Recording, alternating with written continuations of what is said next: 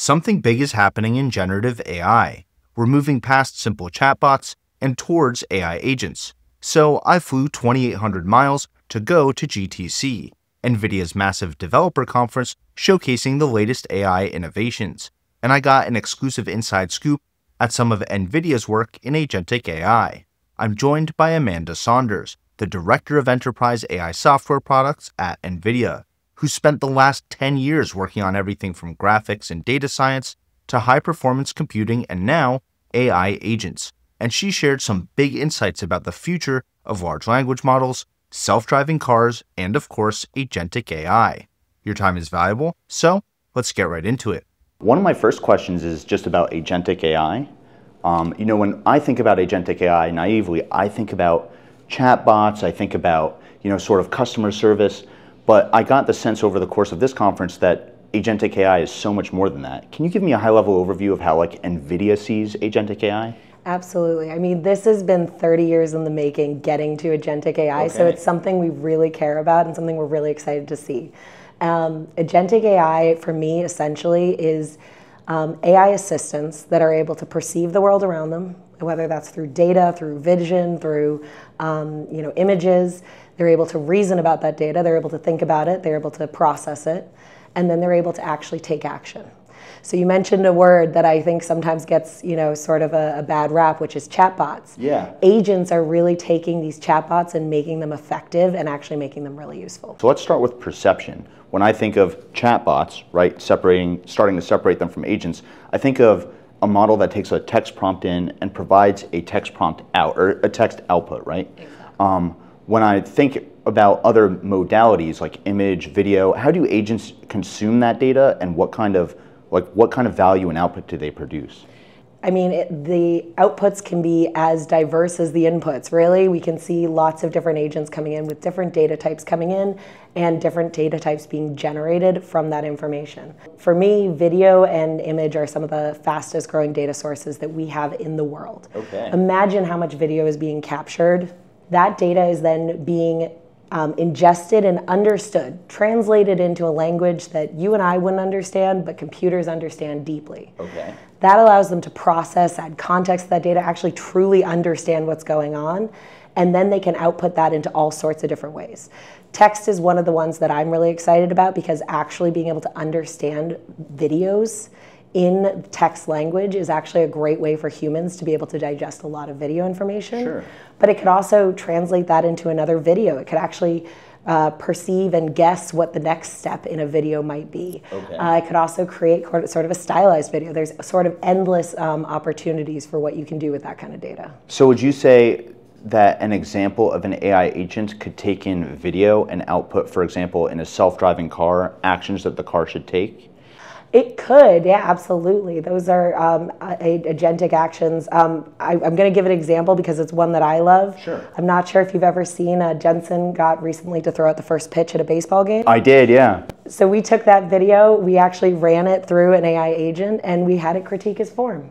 Because we want him to get better, just in case he ever gets asked to do it again. That's right. How'd you do? He did pretty well, and actually the agent made a couple of suggestions on the rotation so that he can get a little extra power, but other than that, I think he kind of nailed it. So yeah, that's a great topic to dig into a little bit. So it's looking at video, it's probably looking at his pose, the speed of the ball, where the ball actually landed. And so, in that example we're talking about Jensen, could one of those end users actually be a robot? So for example, learning from human video data, but somehow teaching a robot to do it, or vice versa? Absolutely. That's 100% of what we do in Isaac Sim, is we can actually show them humans doing the tasks we want them to do.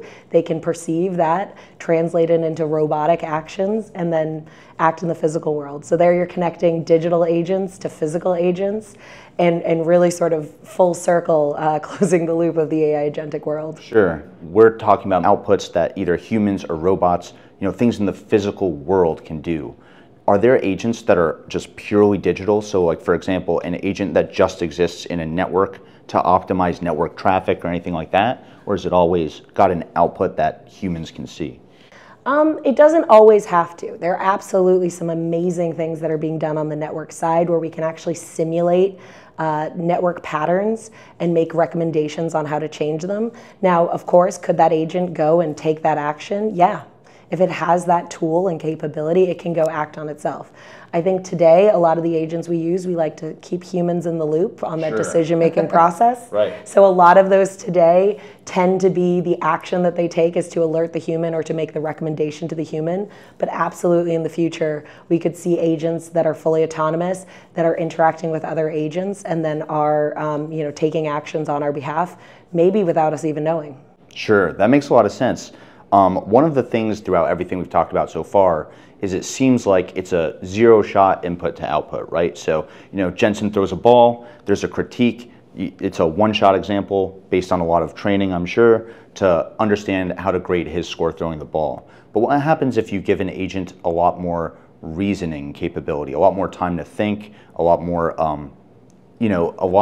leeway in how it does the inference step? Absolutely. I think this is one of the most exciting things. Obviously, DeepSeek, which was a little bit earlier this year, came out and everyone went, wow, look at what this can do, because it was an open model that could do that kind of thinking and reasoning. Yeah. I think this is one of the really big things that application developers, people who are building these AI agents, have to work through. What is a reasoning question? When should I actually be reasoning, and for how long? Yeah. And it's really going to depend on the requirements of whatever that use case is. So I think one of the things that we announced here at the show is a model we call Llama Nemotron. Okay. This model was based on Meta's Llama model, and we taught it to think. We taught it how to reason through problems. But we recognize there's a lot of problems you don't need to reason through, so we gave it that opportunity to turn it off. So if you're building an application and you get a query that comes through that's like, what is 2 + 2? Yeah. You probably don't need to reason about it. You can give a one-shot answer and the model will do that. But if you give it something more complex, like trying to figure out a complex seating dynamic, of course, then it's going to spend a little bit more time. Yeah. So I think that's been a really powerful new capability that's now available in open models through Llama Nemotron that's going to help us start to answer some of those questions of how long should something be thinking. Sure. And so far, we've been talking about sort of one model at a time, right? But then there's also this, I'm blanking on the term, Mixture of experts. Thank you. Mixture of experts is exactly what I'm going for. So how do you, is there a reasonable way to think about when we want one model or multiple models working together, or one model supervising other models? How do agents start working together? Yeah, this is the topic we spend a lot of time with at GTC. So I think in general, there's two different schools of thoughts. You train bigger and bigger models that know more and more things that can operate independently. Yeah. Or you build more, specific and targeted models that know one or two specific tasks and then work together. I think both models are valid and they're both being used in different use cases. Okay. The domain-specific or the task-specific ones, I think, are being used to create these sort of more complex processes and flows into these agents. And when you, sorry, not to interrupt you, but when you say that, you mean one model might be way better at math, one might be way better at biology, but maybe they don't have a lot of expertise across a lot of different areas? Is that the right way to? Exactly. Maybe, or we were talking about data sources. Maybe one model's great at video, one model's great at text, one model's great at images. Got it, okay. Could be modality even, okay. One model could be great at code. Yeah, there can be all sorts of different ways of doing this. And so for the people who are building that way, we actually recently introduced something called IQ. It's spelled AI-Q, pronounced IQ. There we go. Very intuitive. There we go. Yeah. Yep. If you're an English major, you get it. Anyway, so we introduced this, and what this does is it allows us to connect these different models, different agents, different tasks or tool calling that these agents might do, so they can all work together. Okay. Because we've talked about connecting models to build agents, but what about connecting agents to build even bigger and more complex agents, and to be able to string together multiple tasks? So it's a really challenging problem, and we need to be able to not only orchestrate these agents, we need to allow them to communicate to each other no matter what framework they're built on. All of that is something we're bringing together in IQ. Wow. Okay, so it's like the agent. I'm starting to realize that the agentic AI space is much bigger than not just chatbots, right? But just any one modality or any one type of model. What area of this field excites you the most right now? Like, what's the hard problem that's currently being tackled? Is it reasoning? Is it just stringing together? Is it stringing together many AI agents? What's the current landscape looking like? Can I say yes and? Yeah, yes and. I think they're all challenging, and I think that's great. I think what I'm really excited about is watching how these different agents and these different models are being strung together. So things that we weren't thinking about maybe even 6 months ago are now becoming possible. There was a great use case that I heard about here from our telecom team, where we talked a little bit about network agents and agents that could simulate. What these agents can do is they can actually look at an event, something like NVIDIA GTC, and they can say, we're going to have a mass of people who are coming to this one area. What's that going to do to the network? And they simulate 100 different scenarios that might happen. Yeah. And then they can make recommendations. And those recommendations can either be proactive or they can be reactive to the situation they're seeing. And they can literally make changes on the fly. To do that, you're connecting a network agent to a large language model agent to an agent that can actually speak to the different systems on these telecom providers. Yeah. You're just connecting all sorts of pieces together, and that wasn't possible, even a couple of years ago. Sure, and that's going back to that's like a beautiful example of piecing everything together we've even talked about, right? Agents that take in different types of data, output different kinds of things, are experts in different areas of this incredibly hard, multi-dimensional problem, working together, maybe not necessarily as a mixture of experts, but certainly expert models coordinating to output a final answer that humans can understand and take actions on, right? Exactly. Yeah, that's really awesome. Yeah, so I think, and there's hundreds of these, right? So we see them, we talked a lot about the video space, which is one that I'm excited about. In manufacturing organizations, they can input video, understand what people are doing in the factory, make recommendations. Maybe they've even got some robots in that factory. You can guide those robots and direct them to different pieces, different parts, depending on, there's a spill on the floor. You've got to avoid this area. They can watch everything that's going on around the robot, connect that to the information that the robot is seeing, and actually make these factories automate and work, highly efficiently. Yeah. It's just, again, these are things that the more we get these models, these agents into the hands of people who have complex problems, I think the more ingenious solutions we're kind of seeing come out of it. Sure. No, I'd love to double click on that example for a little bit. I know the big robotic factory example that's been showing off all the capabilities of Omniverse is something that we've seen for several years now. So at a high level, like that robot orchestrator that sort of optimizes the routes across multiple robots, making sure they're not getting in each other's ways, but also controlling traffic flow, that could be an agent. Yes. Okay, and then the brain in each individual robot could also be an agent. Probably several. Okay, so it's useful to think about these agents not just as digital AIs, but also physical AIs and also physical to digital AIs. So it's really any combination. It's like full-on inception of agents. Oh my gosh, yeah. Agents upon agents upon agents. Yeah. And again, and that's sort of why generative AI has had this explosive effect on the world, because it unlocked us from going to perceptive AI, which was incredibly powerful. Yeah. AI's been powerful for a long time, but by being able to generate, being able to take historical information and generate brand new information that's never been created before, and now to be able to reason and act on that data is just, we're going to see these things everywhere, and it's why there's so much excitement around agentic AI and what it means for the computing world, for accelerated computing, and of course for humanity and what we're going to be able to do in our personal lives and our work lives. Yeah, that's super exciting. I have two quick questions about that. So first, is that really where the line is between non-agentic AI and agentic AI? Is it the ability to reason, or is it the ability to act? I think both are important. I think really what, again, the initial generative AI, we all tested it out, we all used it. It was fun, it was useful, but it was just, responding to the prompt. Right. I think giving it access to tools is what makes it actually reducing our work. So I know I use AI every day. I use AI agents, I use chatbots, and when I first started using them, it was a lot of, I would prompt, I would get an answer back, I'd prompt again, I'd take the next step, I'd maybe point to a different agent and do that.